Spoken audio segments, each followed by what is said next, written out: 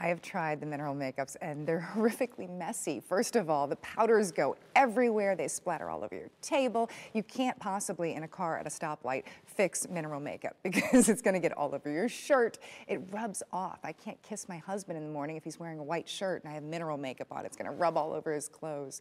This is entirely different than that. It's just as good for your skin, if not better. It's just as good for the environment, if not better. But I'm doing good things for my skin as well, and that over the long term, it's gonna wind up making me look better.